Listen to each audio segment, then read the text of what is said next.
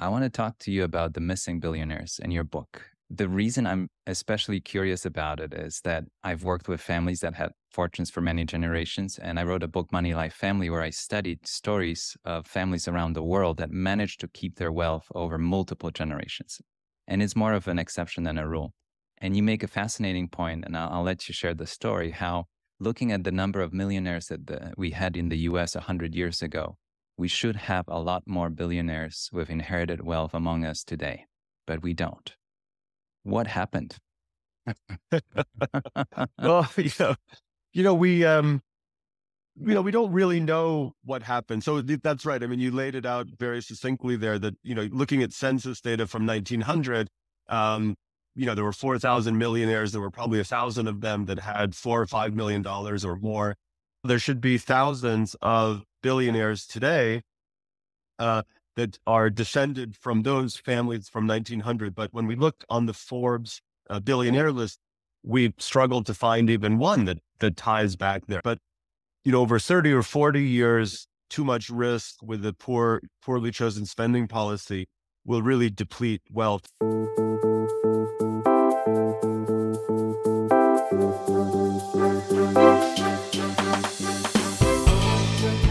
Welcome to Talking Billions. We talk about big ideas, big inspirations, big topics. We take on the hardest subject of all, money, how to make it, save it, keep it. But our conversations lead us to an even bigger question, what it means to live a rich life beyond money. My guests share their practices, principles, and evergreen wisdom. I'm your host, Bogumil Baranowski, author, TEDx speaker, investor, and a founding partner of Seacard Associates, a boutique investment firm founded in New York City. Join me on this quest to unearth the wisdom of the ages. Welcome, everyone. I'm so glad you're tuning into my podcast. For your convenience, the show is available on a multitude of platforms, including Spotify, Apple, Google, Audible, and many more. If you want to keep up with all new episodes, and there's so many more in the queue, make sure you subscribe and please do share it with friends and family. Review it and rate it if you can. Every little gesture matters, and I thank you for it. If you'd like to know more about me, or if you're interested in getting in touch, simply Google my name and it will lead you straight to my website. There's a contact form there, or check notes to this episode for links. I love hearing how you listen to my podcast on your walks, hikes, alone times, drives, trips, and more. I trust that my guests and I are a wonderful company on those adventures. I also enjoy reading how some of you are rehearsing and answering some questions that I ask my guests. I love hearing that. If you're new to the show, please scroll down and check out all the amazing guests I've had over the last few months. If you are serious about investing, money wisdom, wealth, and living a better life, you'll find plenty of episodes with some incredible ideas. For those who enjoy reading thoughtful pieces, I regularly write articles on Substack, which I'm sure you'd find insightful. Find me there and follow me as well. Finally, I'd like to mention my latest book, Crisis Investing. It's a collection of 100 essays that I penned for our clients during the tumultuous times of the global COVID pandemic. These essays are both timely and timeless, providing a unique perspective on navigating through crises. They were never meant to be published, but here they are available to you. Please find the book on Amazon. The book has already received considerable recognition and much love, ranking among the top releases on Amazon in its initial weeks. Thank you for your support and for being a part of my listener community. Now, without further ado, let's dive into today's episode. My guest today is Victor Haghani.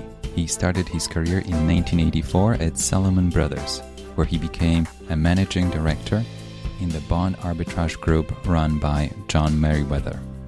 Victor was a co-founding partner of LTCM, Long-Term Capital Management.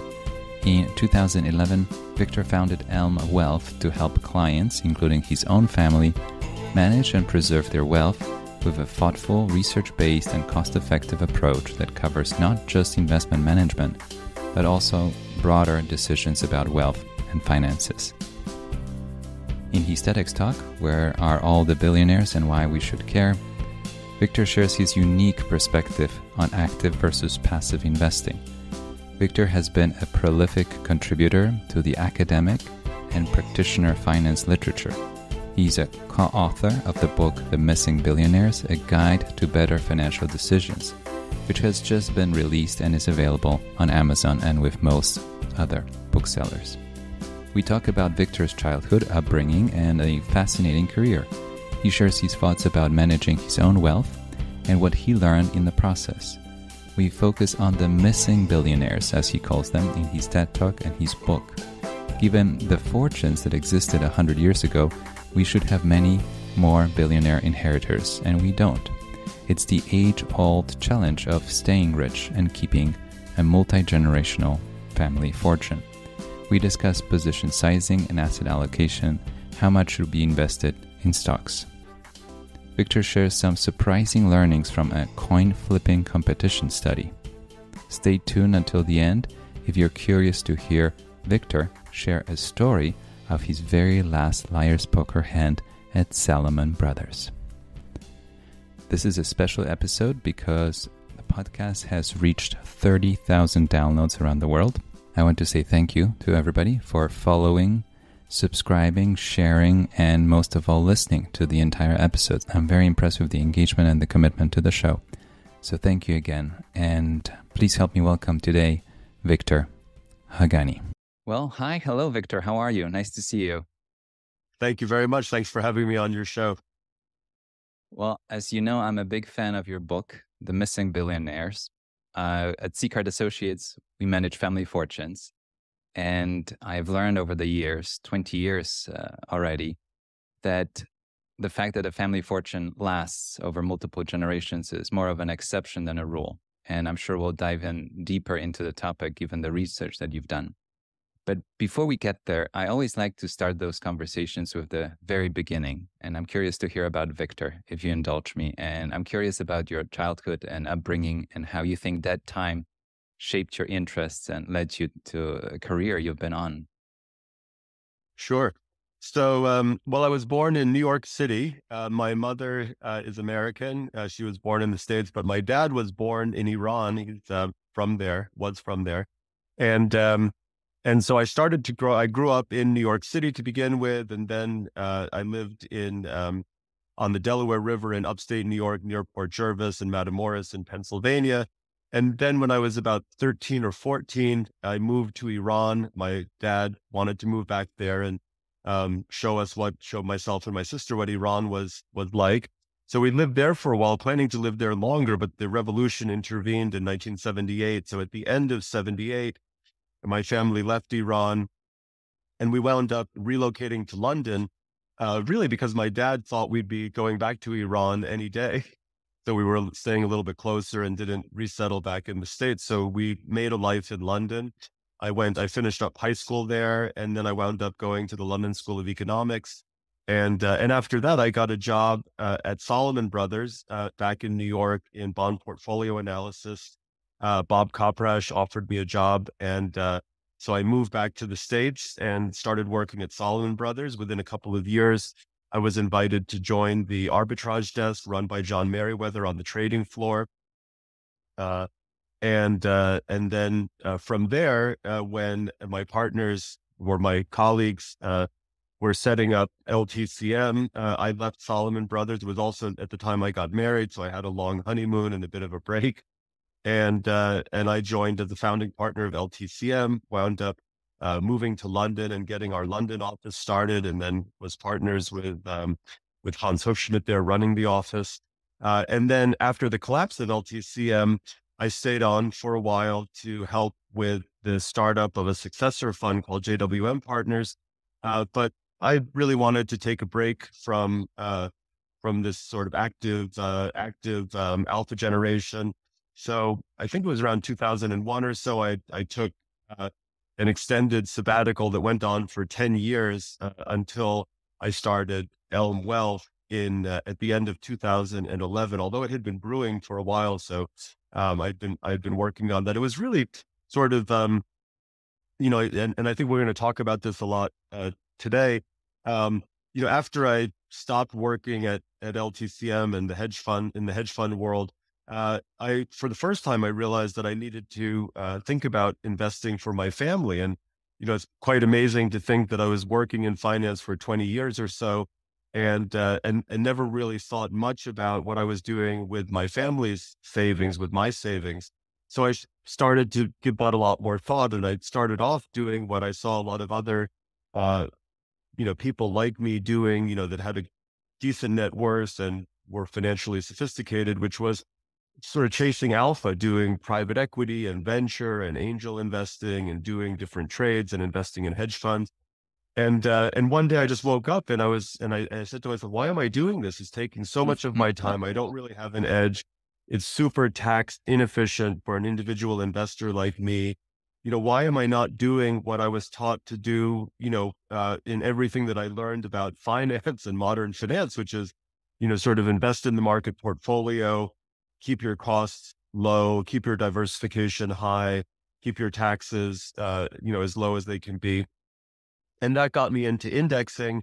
I started to just move every, whatever I could get out of the active alternative world and into index funds at Vanguard. I just started to do that. And as I started to do that, I realized that there were still some questions, though, that were really central and important to answer. That indexing, you can't just say, I'm going to index and that tells you what to do. You can't say, okay, I want to get my costs down, taxes efficient, get diversified. I'm going to invest in index funds. Well, you have to decide how much US equities do you want? How much non-US? How much equities do you want overall? How much fixed income? What fixed income?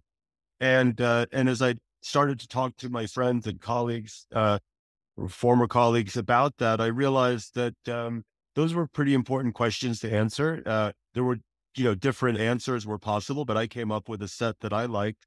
And as I thought through it and did research about how I wanted to invest, my friends said to me, well, if you do this in a systematic, proper way as a business, we would like you to invest some of our money too. And that was the birth of Elm Wealth. So it kind of came out of how I was investing for myself. And so Elm Wealth is about 12 years old. It's what I've been doing for the last dozen years. And my partner and Elm's CEO, James White, who's a bit younger than me, is running it. I'm the founder and CIO and get to be in this beautiful Jackson Hole place, working with him. And yeah, that's most of the story. I guess I should also say that in this sort of 10-year period from 2001 until 2011, it was a wonderful period of time for me, spending time with my young children, doing a bunch of things from a life sort of bucket list of things we talked about, learning to fly. That's when I learned to fly and did a lot of aviation, a lot of fishing, a lot of skiing, a lot of mountain climbing, and a lot of reading, and a lot of reading and a lot of thinking and a lot of spending time with my family, which was wonderful. So that's kind of my life story to date. It's quite a story, and we'll come back to different parts of it throughout the conversation. But what I like a lot is that you started with what worked for you in the investment world, and you realized that that could resonate with more people. And I think it's a beautiful way to approach the investment philosophy in general. If it's good for you, it might be appealing to other people.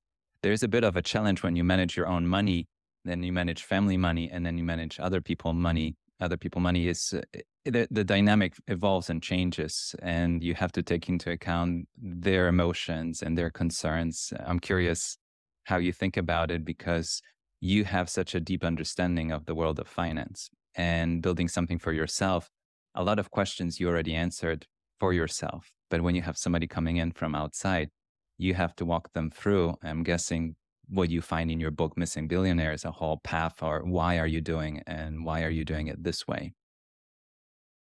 Yes. I mean, it's been an amazing journey of learning, working and talking with other people as they think about using us to help with managing some of their wealth. There's just so many different perspectives that people have. But, in our case, I think that there's a real, very strong selection bias that, that we're not out there trying to convince people to use Elm Wealth and to invest with us. So it's kind of, by the time most people come to us and want to have a conversation, they know what we do, where we're coming from, how we invest. Then I shouldn't expect a lot of alpha. I shouldn't expect a tremendous amount of deep financial planning. I shouldn't expect concierge services or whatever. So I think that we wind up having pretty smooth conversations with most people that come to us, but there's a lot of uh, deep topics that we get into with them. How much risk is right for each investor? So we sort of have our default settings for our programs are, 70% roughly in equities and 30% in fixed income. Um, but each person that comes to us, we have a discussion with them. Would you like us to manage that with a lower level of equity exposure or a higher as our baseline? Because we do dynamic asset allocation. So the baseline is just our starting point, and then we might be over or under depending on market conditions. But setting that baseline for them and making sure that it makes sense for them in terms of their long-term spending preferences, and how comfortable are they? One of the things we'll talk about later, I'm sure, is that if you're going to take risk in your investment portfolio, you better be willing to take risk on your spending. That if you just cannot reduce, if you cannot reduce your spending at all, then it's dangerous to take risk in your investment portfolio trying to get higher returns.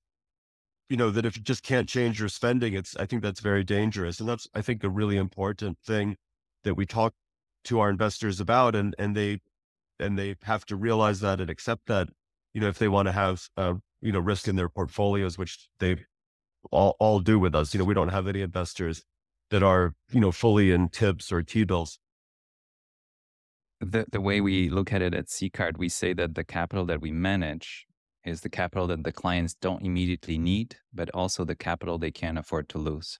And it allows us to take a longer term view. And as you mentioned, their life situations and spending goes up. So if you can consider this capital as truly invested for the long run, it creates more opportunities and allows us to take a whole different view. And if it's money that might be needed within a year or two, that's a very different discussion. I want to talk to you about the missing billionaires in your book. And you gave a talk about it, a TED talk that I listened to, which I thought was wonderful. The reason I'm especially curious about it is that I've worked with families that had fortunes for many generations, and I wrote a book, Money Life Family, where I studied stories of families around the world that managed to keep their wealth over multiple generations. And it's more of an exception than a rule.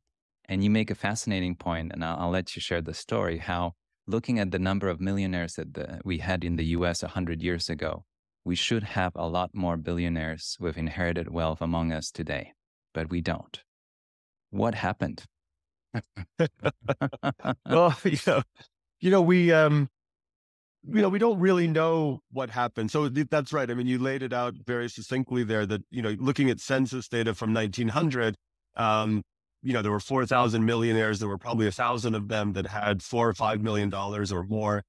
And, those families, just making some, basic general assumptions about investment performance and the growth of their families and paying taxes and spending some of their money each year, that, there should be thousands of billionaires today that are descended from those families from 1900. But when we looked on the Forbes billionaire list, we struggled to find even one that ties back there. I mean, I'm sure there are some and some families, but, there's very few compared to the thousands and thousands that there should be. And within there, there's all kinds of really conservative assumptions in our little toy analysis. We assume that nobody has earned any money, that nobody from those families has earned any money, in their lives. Nobody, got a job that they could spend from. And we assume that, that families didn't do that wealthy families didn't intermarry, which of course,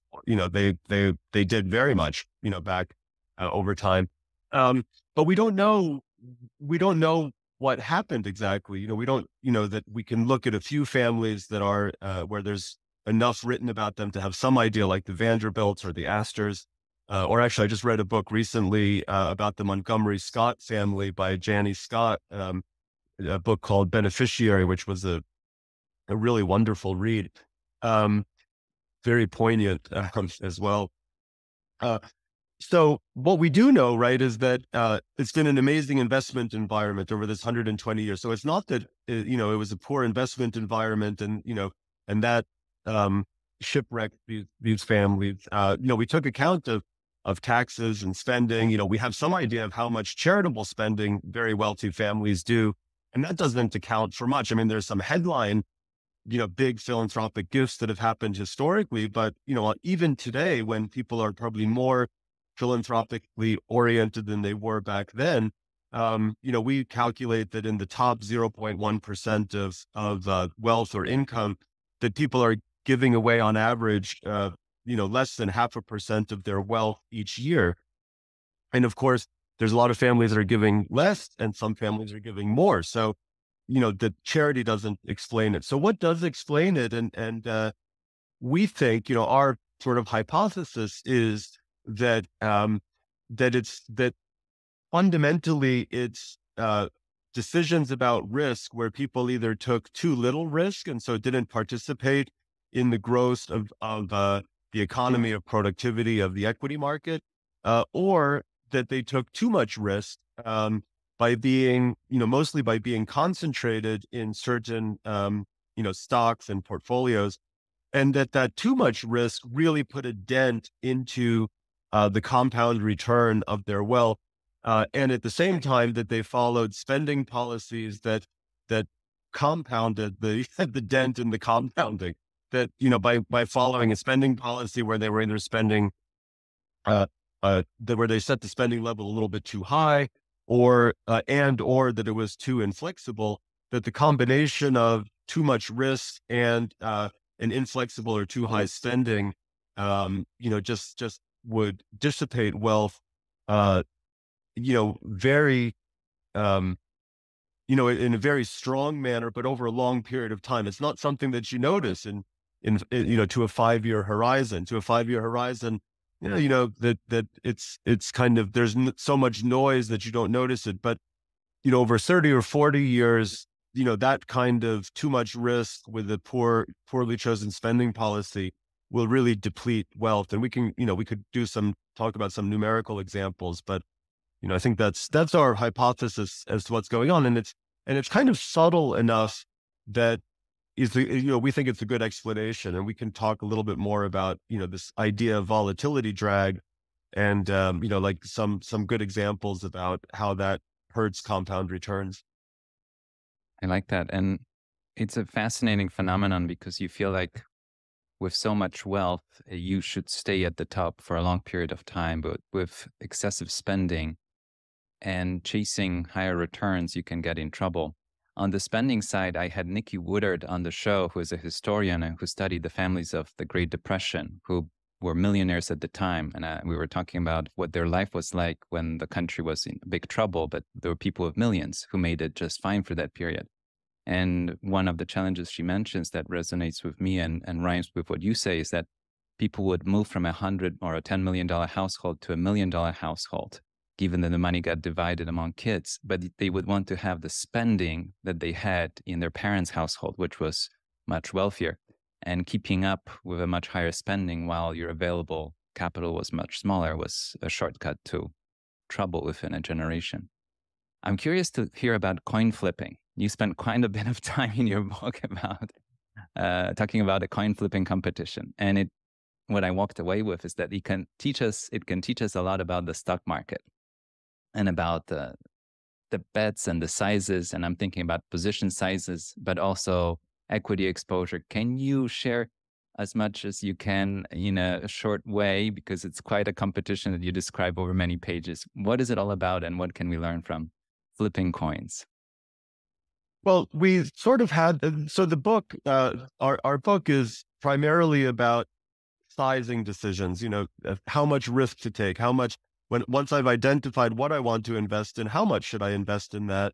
And also sizing with regard to spending and tax decisions, and other things too. But it's basically, the book is about the sizing, the how much question when it comes to our financial decisions, rather than the what question. And we suspected that, people in general are not very well trained or haven't thought about the sizing so much. And, we sort of had this idea from thinking about, what are the things that people are taught in finance programs in formal training in universities or, when they come into the financial world of banking or investment advisory. And so we decided to run an experiment where we gave participants $25 and let them and allowed them to flip an electronically programmed coin that we told them had a 60% on it. And it did have, we programmed it that way too. There wasn't any trick there. And they could bet for a half an hour, and however much money they grew their $25 to, we would pay that to them at the end of the half an hour. That people could, if you flip quickly, you could flip 300 times. It was quite easy to flip over 100 times, as well. And we were curious what strategies people would use. Well, what we found was, and these were all pretty financially sophisticated people. I mean, a bunch of them were in finance programs, masters of finance programs at universities, and about a third of them were actually working in finance, were young analysts, people working in quantitative finance. What we found is that they didn't really have any idea, how to play this game in a reasonable way, or how to think about scaling risk or sizing their bets. But meanwhile, there's quite a big literature on the whole thing, from the gambling literature as well as from the finance literature. And the simple kind of approach that people should take in a situation like that is to come up with a fraction of their bankroll or a fraction of their wealth to bet on each flip, and kind of keep that fraction the same, and then think about what size that fraction should be, to maximize the compound return, or just to get something that's kind of reasonable. And so, I think that it should be pretty clear to people that, like, if you're betting half of your wealth, if you chose to bet 50% of your wealth on each flip, that would be too much, because you could kind of see that if you won one flip, and your $25 went up by 50%, now you had $37.50. But then if you lost the next flip betting 50%, you would be down to just, $18.75. And so, you won one and lost one, and you're way below your starting point, you're 25% below your starting point. So even though there's a 60% chance of winning, betting 50% and getting, 60% of the time heads and 40% tails, you'd wind up with less money. So, 50% would be the wrong fraction to bet. And something in the 10 to 20% range would be pretty reasonable. Like betting 1% of the $25, should seem way too small, or even 5%. But nobody really, nobody gravitated towards that way of betting. And so it really gave us this idea that, or some confirmation that there was value to be had in trying to talk to people about bet sizing and getting some of the, gambling and finance literature and ideas and insights in front of people. That a 60-40 coin flip has a Sharpe ratio of 0.2. You have an expected gain of 0.2 and a standard deviation of about 1. So it has a Sharpe, one flip of the coin has a Sharpe ratio of expected return over risk of 0.2. And, the stock market, people will disagree. I mean, at each point in time, the stock market has a different expected return and risk. But on average, I think people would say that the stock market has a Sharpe ratio maybe of something a little bit higher than 0.2, maybe 0.3.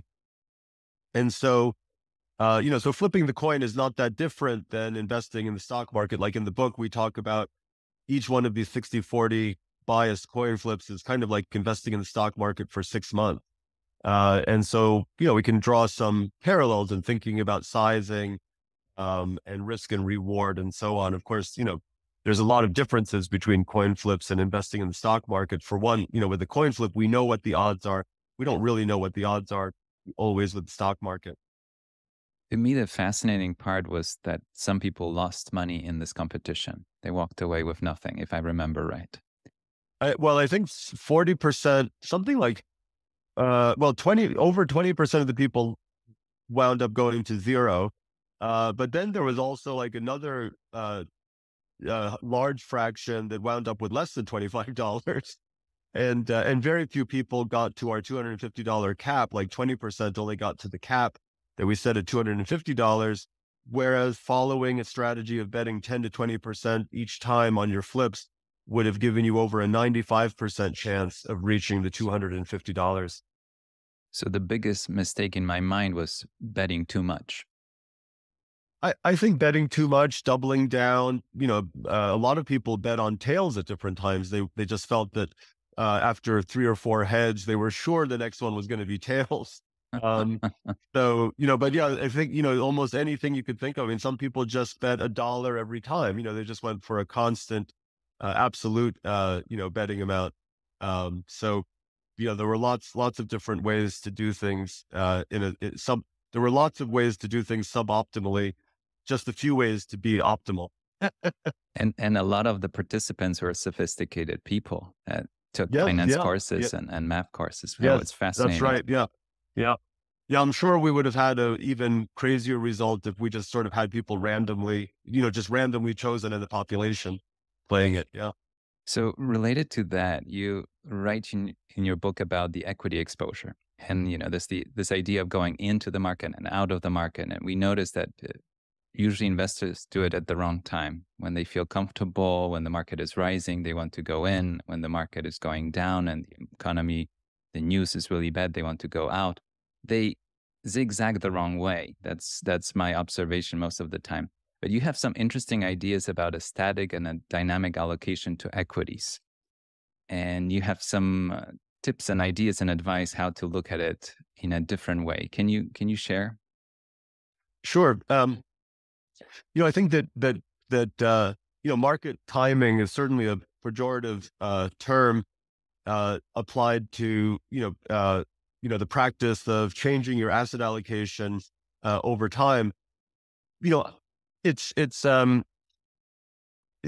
completely makes sense though if you think about if you think that the expected return of the stock market relative to safe assets is changing over time. And if you think that the riskiness of the stock market is different at different times, then you should want to change your bet size, right? If I said to you, here's a coin that's got a 60-40, 60% chance of landing on heads, you would want to bet a certain amount. But if I said, here's a coin that has an 80% chance of landing on heads, you would want to bet more and a different amount. And so to the extent that with the stock market, we can have a reasonable estimate of the long-term expected return of the stock market relative to safe assets. And if we can have some idea of whether we're in a riskier or a less risky environment, those things should drive us to change our asset allocation over time.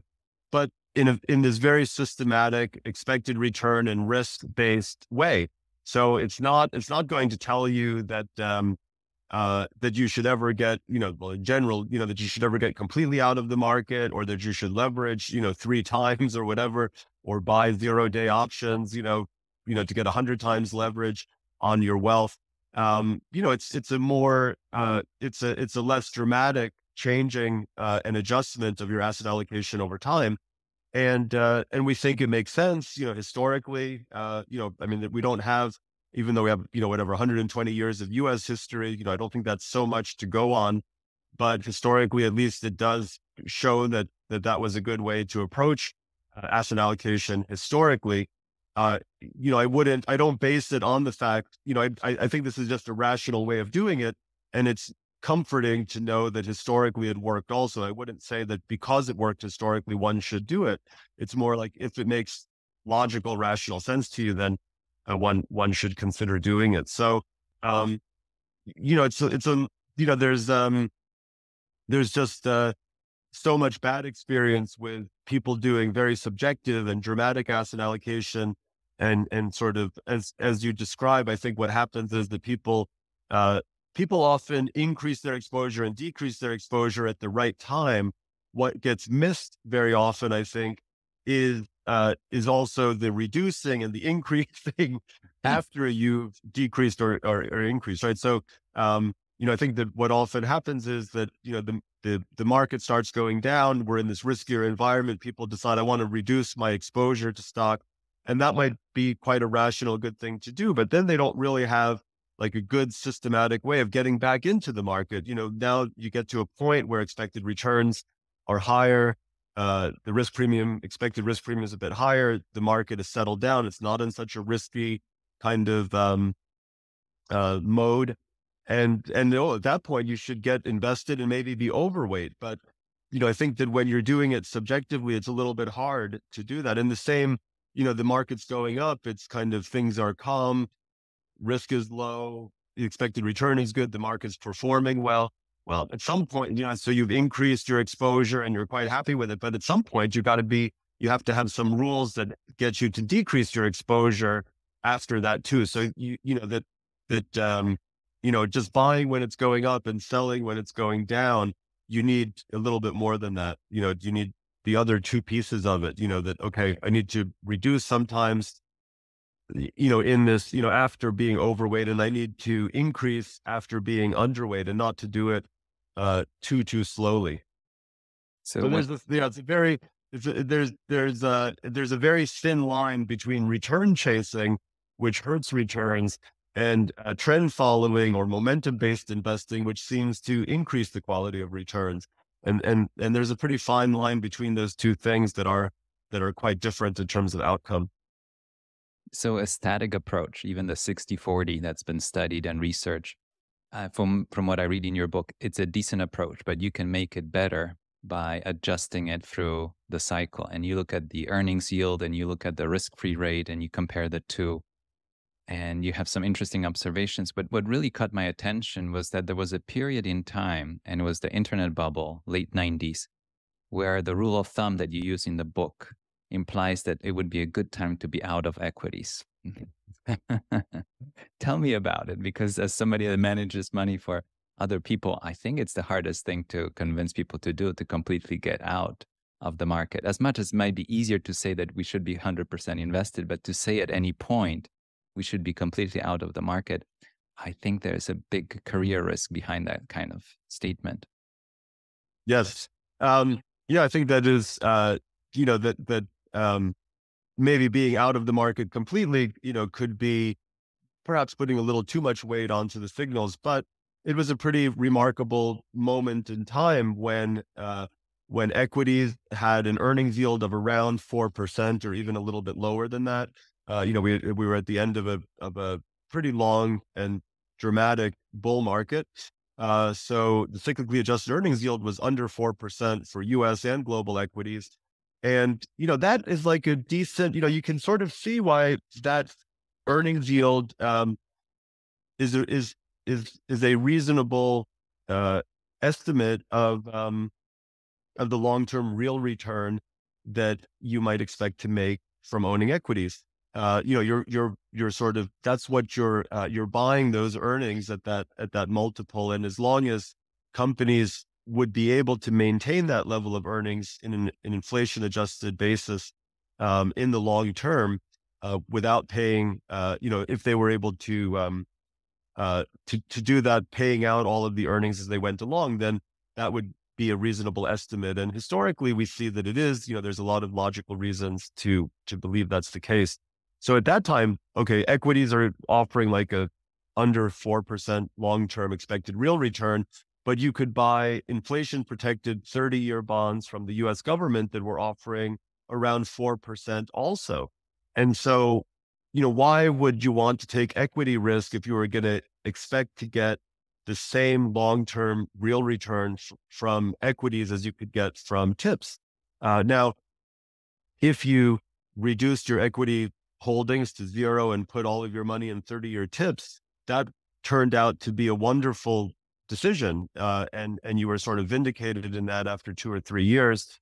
However, it's, if you had used those metrics to make your decision, but instead of putting your money into tips, you put your money into T-bills, it would have been a less good outcome because you wouldn't have participated in the yield and the price of tips and their yield dropping over those next couple of years from, 4% down to like 2%. It was almost for long-term tips, it was close to a doubling in their value or a little bit less than that. So, I think it, made sense. I think going all the way to zero Maybe would have been too dramatic for most people. But anyway, just reducing your equity exposure dramatically, probably made sense at that time. And here we are today, by the way, where, the earnings yield on U.S. equities, not global equities, but with U.S. equities, the earnings yield, we're under 4%, and tips are offering over 2%. So this expected risk premium between U.S. equities and tips is under 2%, somewhere in the 1.5% to 2% range, which is as low as it's been. I think it got this low back in 2007, and then again, going all the way back to 2000. But the compensation that you're expecting to get from U.S. equities right now relative to their risk on a long-term basis is not great. I mean, we are in this sort of lower risk environment. Momentum is positive. Risk is expected volatility is relatively low. But just from a long-term risk premium perspective, owning less than your baseline amount of U.S. equities probably makes sense. You asked this question in the book that I highlighted, and that's related to what you were just sharing. The question is, what risk-free, inflation-protected after-tax return would you be willing to accept on the totality of your wealth for the rest of your life in order to completely forever forgo any other investment opportunity? And it made me pause because it's a bigger question, right? It's a one decision forever. You know what the terms are. What's the number? And you asked people about that, and they came up with a range of numbers. What's the number that you usually hear? Yeah. So, we did a survey of a bunch of our friends and clients of Elm Wealth. I think it's such an interesting, good question. So, I think that the answer to that question will be different, depending on the environment that we're in. So it's important to also say, when we were doing the survey, what was that environment that we were in back then? I think that the real yield on tips was between 1% and 2%, and equities, the earnings yield on equities, on global equities, was 5 or 6%, I think, something roughly like that. So, a little bit, it was a similar, not quite, but a similar environment to where we are today, except that today U.S. equities are offering a little bit less relative to where they were back then. But for global investors, for people investing in the U.S. and non-U.S., it was kind of similar. And so for U.S. taxable investors, I think that the most common answer was around 2%. In other words, that they would forego, if they knew that they could invest all of their money and earn 2% above inflation, risk-free forever and after tax, that they would forego all other investment opportunities for the rest of their lives. And the range of answers, was not as wide as we thought it would be. That I think there was that we asked maybe 50 to 100 people, and there was only one person, I think, that gave an answer of above 4%. So he was a hedge fund manager that had been on a real roll, earning very high returns. So he said 8%. But away from that person, everybody else was sort of in this range of 0 to 4%, I would say, averaging, and the median around 2%. And, there were a fair number of people that just said, if I could just break even with inflation, after tax and risk-free, that I would give up all other investing. And it's such an interesting question. It really ties into this very central idea of thinking about risk-adjusted returns. That when we think about investing in risky assets, that we kind of want to get back to some idea of what's the risk-adjusted return that our portfolio is giving us. And to answer the question of risk-adjusted return, we have to bring in the concept of expected utility. A mapping of our wealth or our spending from dollars into sort of how much satisfaction or happiness or utility it's giving us, and that adjustment, takes us from just raw expected return to risk-adjusted return. More on that in the book. And I love that transition because I was going to ask you about gummy bears. And you have this story that made me smile how the first gummy bear gives us a lot more, whatever you call it, happiness, satisfaction than the 10th for the 100th. Can you talk about that? And do you think money and wealth works the same way, that we really think that the 100th million is not as valuable to us as the first one? You would think that's the case, but is it really? Well, look, I mean, people can have, this is just a question of preferences. It's not wrong. It's not wrong for somebody to have, a sort of an increasing enjoyment from each additional gummy bear. It's kind of, in general, when we see that, it's unusual. Some addictive behaviors could be like that. It's not normally what we see, and it's not a self-regulating sort of process to the extent people would behave that way. So, um, we think that most people, when they express their preferences, do have this decreasing marginal utility of wealth or of spending. It makes sense. We think that we see it in a lot of things that people do and decisions they make. But it's not a requirement. People could have different preferences. You wouldn't, to the extent that somebody had preferences which favored more wealth, that felt that more and more wealth was giving them more and more utility, that person would be risk seeking.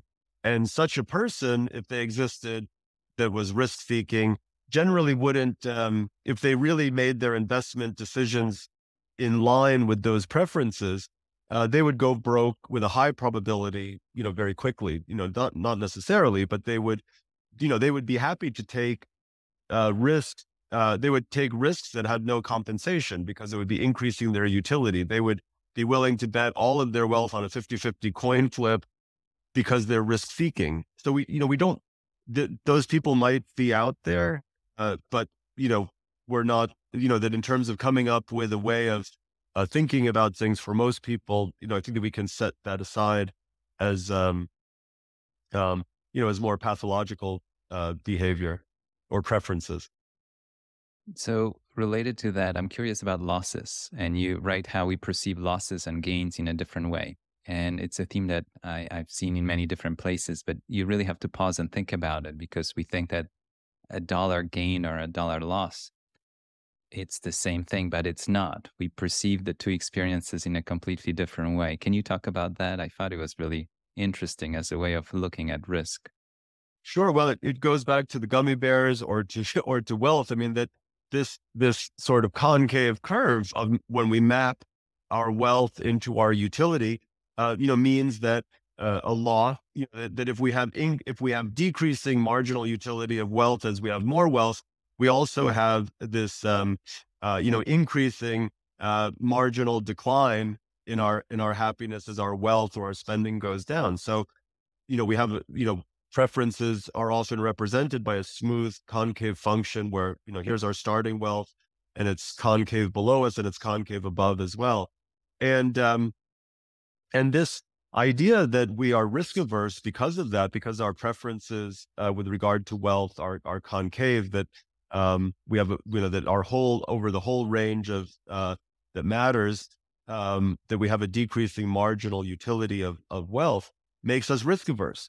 And this is classic theory going back to Daniel Bernoulli in the 1700s and all the way up till today. Now, all of a sudden, we got a modification to that theory by Kahneman and Tversky, which unfortunately they named loss aversion and prospect theory, and it just is so confusing because it's kind of like a lot of people who have read this literature, Thinking Fast, Thinking Slow, they think, that Kahneman and Tversky have figured out that we're averse to losses, that they discovered loss aversion. Well, no.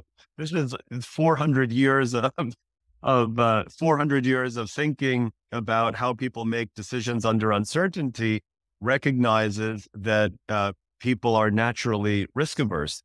And this prospect theory of Kahneman and Tversky is kind of looking at some really weird anomalous behavior with regard to very small gambles, and is just, in my mind, just confuses the matter when it comes to making good financial decisions. That loss aversion that the behavioral economics take on utility functions is interesting. Maybe it's how people often do approach smaller gambles, but it's not really. I don't think that we need those theories to think about how to make better financial decisions. Using preferences and aversion to losses, etc. It makes you think that there are certain risks that even the richest people cannot afford to take. That's how I think of it. And one of them would be a permanent loss of all or of a substantial portion of their wealth. And it's a loss that's very hard to recover from, if not impossible. I had Luca Delana on the show, who writes about game overs and do-overs. I don't know if you're familiar with his work, but he talks about how we think about different games, and he talks about the Russian roulette and gambling and other life situations where we take on bigger risks than we think that could completely derail us and not allow us to participate in the game of life or in the game of money if we're talking about investing. Which brings me to a more personal question, if you indulge me. I'm curious about your career as a hedge fund operator. And you share a personal story, what you learned from risks that you took on, whether you were aware of it or not at the time. You can share how much you want, but I'm curious about that experience where LTCM had serious trouble and it affected you on a personal level and affected your personal wealth as well. Sure. So I was a founding partner of LTCM, and of course, with almost any kind of investment business, the idea of having some skin in the game is important, especially when you're starting. So when we got started at LTCM, all the partners invested a substantial amount of their savings also into the fund, because we thought it was a good investment, and also that it was useful in raising money to have some skin in the game. But over time, as LTCM did well, we had a lot more flexibility to think about just how much of our liquid assets we wanted to invest in the fund. I realize now, looking back on that I didn't really have a full sensible framework for thinking about that question. I wound up making my decision in a way that I would say doesn't stand up that well as a way to make these decisions. The way I made my decision was, like I said, okay, no matter how attractive an investment opportunity is, I want to keep some amount of wealth on the side so that if everything goes wrong, I'll still be okay. And then with the money that I want to put into this attractive investment, I would even be willing to be leveraged, into that attractive investment. And so, you could think of that approach as kind of saying, well, I'm going to be completely risk averse with regard to, say, 20% of my wealth. And then I'm going to be risk neutral with this other 80% of my wealth. And, I think that it at least gave me an answer of what I wanted to do at the time, but I don't think it's really a good framework, because I don't think that I know that I was not really risk averse with regard to the other 80% of my wealth. And so in the book, in chapter 8, we go into more detail on how one could take this expected utility approach, or the bet sizing that we talk about with coin flips, et cetera, how you could take that approach and apply it, with some assumptions, important assumptions, into, the situation of a partner like me deciding how much to have in his own investment fund. And, so I think that LTCM is just this, sort of wonderful case study of exactly what we're talking about in the book, where it's like, you have to, investing involves two decisions: finding good investments, identifying the what to invest in, and then making a sizing decision after you've identified what you think is attractive. And that it is possible, and LTCM is this perfect illustration of this, that you can get the first part right. So LTCM had trades on which people generally believe were good trades. We believed were good trades, and ultimately made a lot of money after the collapse of LTCM. Those trades were good trades. So we think that we identified good trades, but we had the sizing wrong. And so you can have good trades, but if you get the sizing wrong, you can lose everything. and making the sizing decision, the really critical one to get right. Because if you have bad investments, like if you've identified investments that aren't good, but you have the sizing right, you live through that and you go on and you have another opportunity to find attractive investments. So, that sizing decision is so critical to get right. And, not only in a situation where there's lots of leverage, like as an LTCM, where sizing was even of more importance or more critical, but in lots of other situations, it really is critical also, although it might play out over a longer period of time. So what I'm hearing is when you participate in any game, whether it's the coin flipping or investing, there might be a scenario when one of the outcomes is a total zero or close to a total zero. And being aware of managing that kind of a risk. And with the betting, with the coin flipping, what I'm learning from your book is that if you manage the sizes of the bets in a wise way, the odds of ending up with a total zero is very unlikely or not possible. I think that's something that is very eye-opening because we don't see it with each of the coin flips because we lost only 10% or 20% of what we have. But if you bet long enough, you could end up with a scenario that is not acceptable. That's what I'm hearing, if I'm hearing you right.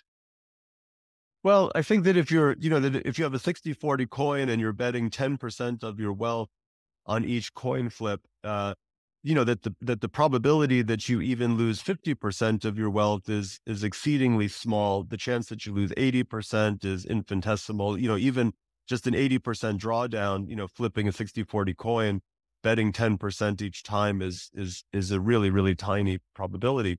But yes, I mean, what you really want to do in investing, is to realize that, if you lose 50% to get back to where you were, you need to make 100%. And so, you really need to focus on, not allowing, to do your best to not allow, losses of greater than 50% to hit your wealth. And so, thinking about tail probabilities, I mean, it's not always possible. There are things that are, there might just be some, large macro things that we're all exposed to that could really have a terrible impact on everybody. But to the best of our ability, I think, avoiding taking a lot of risks that could wind up, seeing our portfolio down 50% is the good way of thinking about it. So, for an investor to have 100% of their money in Apple, well, clearly the probability that Apple goes down 50% is very substantial. There's no doubt about it. I mean, we could look at the options market, et cetera, and see that, that for sure Apple could go down 50%. I mean, it's less than it's less than two standard deviations in just 1 year, let alone saying I'm going to be an Apple, if I think Apple is the best and that's all I'm going to do, or having all your money in Berkshire Hathaway even, is too much risk in my opinion. So, it doesn't have to be an LTCM situation where there's a lot of leverage involved, et cetera.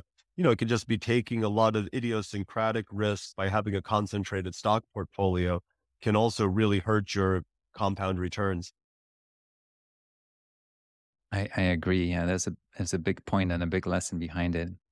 There's a framework that you proposed that I really like about the lifetime of spending and investing. And you ask a question that really made me pause. You talk about a situation where how would you decide if you were to live forever? Immortality, which is actually a topic that came up in my conversations in this podcast quite a few times. How would you make life decisions and investment decisions if you were to live forever? And it's really interesting how people think about it, but you propose some ideas around an endowment, how endowment manage money so they never run out. So they do live forever. Humans don't, at least not yet. But it makes you think harder about how you will spend money and how you will invest money, which goes back to the early conversation. A family fortune in an ideal situation is meant to last forever, never to be depleted. Can you talk about that lifetime of investing and spending? How do we think about it the right way?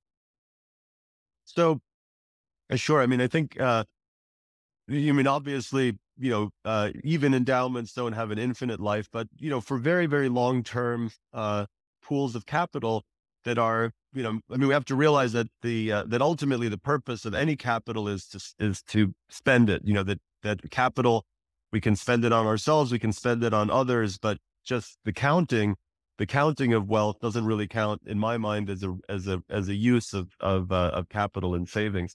So the framework of the long-term framework for financial decision making is making decisions that maximizes your lifetime, the lifetime expected utility of spending, and actually a little bit more formally, it's maximizing the discounted lifetime expected utility of spending. So what we can think of is that we want to have a spending policy where we could look at each year. We think about how much money we spend in that year. We get the utility of that using our utility function, this concave thing. So we convert the spending amount into a utility number. We get the expectation of that, over all the different things that could happen. And then we also discount that with some time preference back to today. We don't, might be that some people don't have a time preference, but in general, we think that people and most institutions have some time preference, that spending $1 today is better than spending an inflation adjusted dollar 100 years from now. So that's the setup of the problem. And when you set it up like that, then you can say, well, what is, for a given risky portfolio, what is a spending policy that optimizes that sum of the discounted expected utility of spending that I can, that I have from that spending policy. And we search over all different spending policies to find the one that maximizes that. So that's the problem. And when you do that, under some simplifying assumptions, what you find is a very simple formula. And the formula is that the amount that you should spend is equal to the risk-adjusted return on your capital, the risk-adjusted return that you're expecting to make on your capital, your expected risk-adjusted return, minus your risk-adjusted return minus your time preference, both divided by your degree of risk aversion. Now, okay, it's a little bit hard to visualize that, but it's a pretty simple formula altogether. And let's just, run a number through it for a second. So let's say that, what's a reasonable risk-adjusted return for an investor today? Well, we know that tips are yielding around 2%. So we know that if we just invested in tips, we'd get 2%. But let's say we decide we want to have, 60 or 70% in equities because, equities has this higher expected return. Let's say we expect an extra 5% from equities. Well, that's the expected return is 5% on a 5% extra return on 60% of our portfolio. But we need to convert that 5% expected return into a risk-adjusted return. And in the book, we go into why, in general, just having it is a good approximation. So the risk-adjusted equity return is an extra 2.5% on 60% of our portfolio. So that gives us, what does that give us? An extra 1.5%. So let's say that our risk-adjusted return is this 1.5% from equities, 2% from tips. Let's say we're going to ignore taxes for this case. So that's a 3.5% risk-adjusted return on our portfolio. Okay. So now I'm saying that the optimal spending is 3.5%. That's the first part of the equation, 3.5%. And then we have 3.5% minus your time preference. So let's say you have time preference of 2%, that you discount future spending by 2%. So you have 3.5 minus 2, that's 1.5%. And then divided by your degree of risk aversion. Let's use a number of 2. Again, all of this is more explained in the book. Let's use a number of 2. So you're making a pretty small reduction because you're taking 3.5 minus 2, that's 1.5 divided by 2. So that's 0.75. So we're taking 3.5 minus 0.75, which takes us down to 2.75. So we would say that this optimal long-term spending rate is, let's call it 2.5%, just to keep a round number in mind. So we're saying the optimal spending policy would be to spend 2.5% of your wealth, whatever your wealth is, when it goes up or down, spend 2.5% per year over the very, very long term.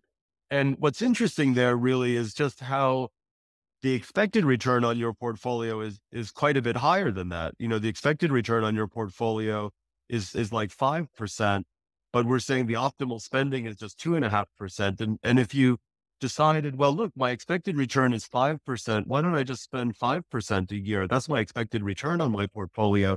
And what we would show is that if you did that, that the most likely outcome for your portfolio is that the value would be decreasing over time, that the most likely or the median outcome of your portfolio is drifting down with time. Even though the expected value of it is staying constant, the median is going down. And we kind of care about the median. But from first principles, we can derive this long-term spending rate of around 2.5%. And of course, for taxable investors, it's quite a bit lower than that. Because we did all of that without taking account of taxes. Taxes hurts that risk-adjusted return quite a bit. It makes me think of spending, 1 to 2% of your wealth, is probably more like a long-term sustainable spending rate. Now, if you have a finite life or whatever, then okay, then this 1% or 2% number that we're talking about should be used to sort of annuitize your spending and say, okay, well, I should be spending down some of my capital too. And so you would spend more, given a finite life or some finite horizon, or maybe you just care about your life, your wife's life, and your kids' lives. And that gives you, again, a finite horizon where you would spend more in general.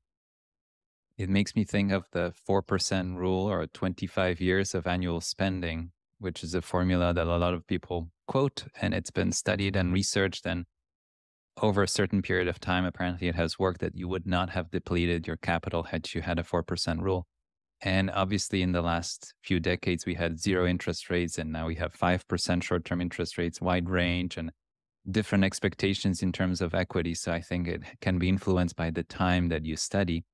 But it's really interesting to have that kind of a baseline to realize, what's the number? What amount can I take out, whether it's an endowment or a family fortune, without the risk of depleting it ever? Or as you mentioned, in a generation or two, or maybe even in 3 or 4, what's the number? And always remember what kind of context we're operating in. What's the risk-free rate available at the time? And different investments, what do they offer? What can we expect from them, given the starting point for this whole conversation? There is a story that you shared towards the end of your book that I want to come back to, and it loops back to some of the topics we talked about. You share a story of your last hand of Liar's Poker at Salomon, and you say, you don't remember your first, but you remember the last. I'm very curious to hear more. Well, yeah, it was, I really thought, it was just such a serendipitous kind of outcome, where I almost felt like it had been orchestrated to make my exit from the trading floor, to be more sweet than otherwise. But, well, for one thing, it was interesting that when I started at Salomon, when I started out on the trading floor and started to play Liar's Poker in 1986 or so, I'm sure my first hand that I played, I was very nervous, and I'm sure I lost, or didn't win. But we were playing for much smaller stakes also, and the stakes kind of escalated over the time that we were there. But sometimes randomness. I think one of the lessons there is that randomness, which I'm sure it was just a random outcome that I won on my last hand, won a big hand on my last hand on the trading floor. That randomness often just feels so unrandom to us, I guess, is one thing to take away from all that. But yeah, that was a really fun way to cap my years at Salomon Brothers. And then you hint that you didn't play again. and you were not playing it with your colleagues at LTCM. And why not? And had that had any impact on on the work and the results? You have some thoughts in the book, but Yeah. I'll let you share. Well, yeah, I mean, yeah, it was interesting, that we used to play a lot when we were at Solomon, after the trading day was over. It was sort of a way of people unwinding and having fun together and so on. But at LTCM, we, for whatever reason, we kind of stopped, playing. We played much, much less. And, I think that, in some ways that having our own fund and, being, more in the public eye and all of those things just, was, more serious, that I don't know, I guess we just had less time. We had less time. There was more to do. Things were more serious and it was, and, it was kind of less fun. We just had more fun. I think being a little bit younger, being at Solomon, being in that whole setting on the trading floor with so many other people around, um, it was just, it was just um, a more enjoyable and free spirited atmosphere than, once we, got to, doing our own business at LTCM. So yeah, I did wonder whether, there were some really nice benefits to that camaraderie and lightheartedness that we had at Solomon that somehow got a little bit lost when we went to LTCM. Do you think that game, Liar's Poker, at the end of the day was a refresher in how bets work, a refresher in the coin flipping lessons that we started with today? I do think it had those values because, I mean, that in making good financial decisions, you have to think probabilistically, that you can't think about just the central case or a base case. You have to think about the whole distribution of outcomes.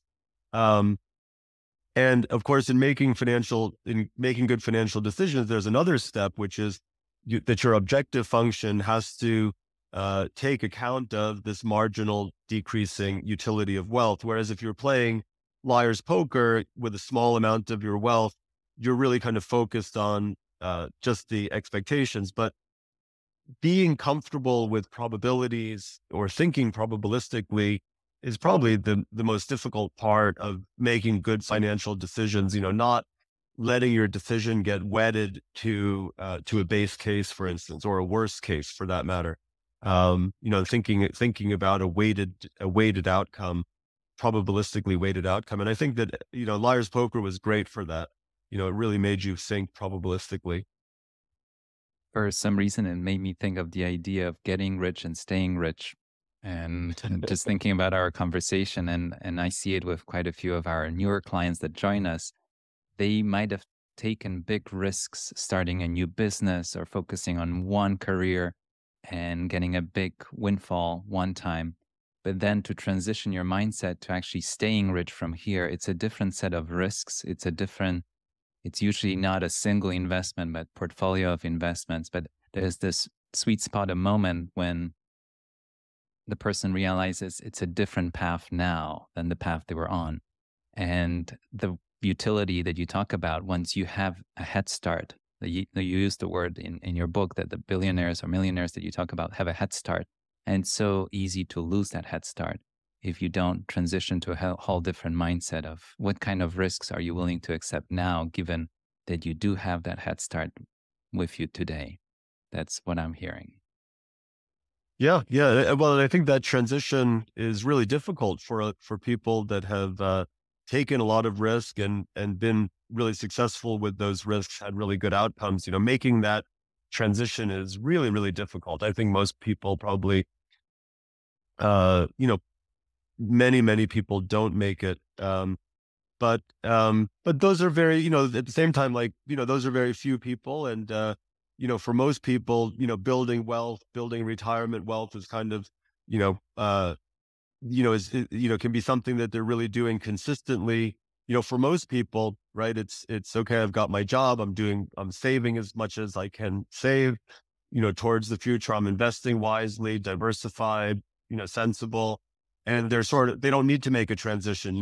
They could be following that from their 20s or early 30s, on through. But I agree with you that, that people, that wind up with, somehow one way or the other really hitting a home run by taking, that involved a lot of risk. I think those people, face this challenge of a transition that's difficult. Before I ask you the last question I have for you, I was thinking about a lifetime of contributions and a lifetime of distributions. And I wrote an article about it, how it's the two situations that you described. Somebody with a family fortune possibly faces a lifetime of distributions. They'll be living off of the capital that's been created in the previous lifetime or lifetimes. And it's a whole different level of responsibility. From day one, you have to think about this capital and how you're going to invest it for the next few decades. And hopefully you have the right advisors around you. Somebody with a lifetime of contributions has a chance to learn with small mistakes, putting away $100 or $1,000 regularly, and then they can fine tune it and they can think about the allocation and how much in equities and so on and get comfortable with it.